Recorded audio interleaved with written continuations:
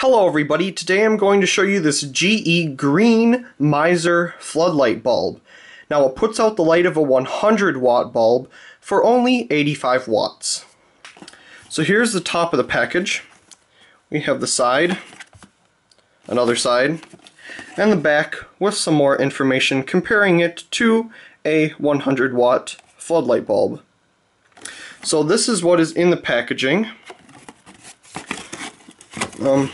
As we will see in a moment. Oh, looks like I kept the bag from this purchase.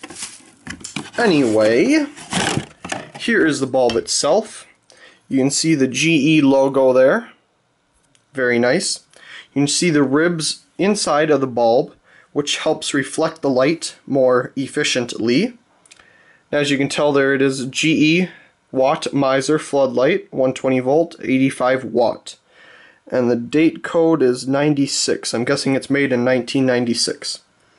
But anyway, sadly, this bulb does not work. And I bought it at a hardware store for this price, but the lady was going to sell it to me for this price. What a bunch of junk. So I got it for this price. It doesn't work, but yet it is still a very good collectible item in my mind. So before they came out with this design, this was the design that they had, and this bulb does work, so you will get to see what the green looks like. And before they moved on to these, you can see they actually put flood there, GE did. And there was a logo on the side, but it's not there anymore. The base tends to fall off these older bulbs, so electrical tapes hold them in place very nicely.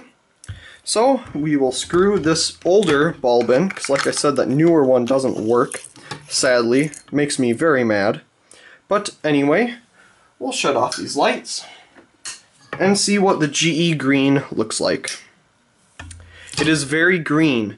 I really like the green of these bulbs. It is very nice, kind of a mercury vapor green. So it's a very nice color green.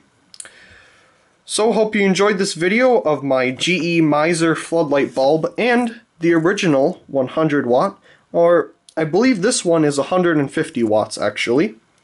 But anyway, the halogen and the incandescent version of the GE floodlight bulbs in green.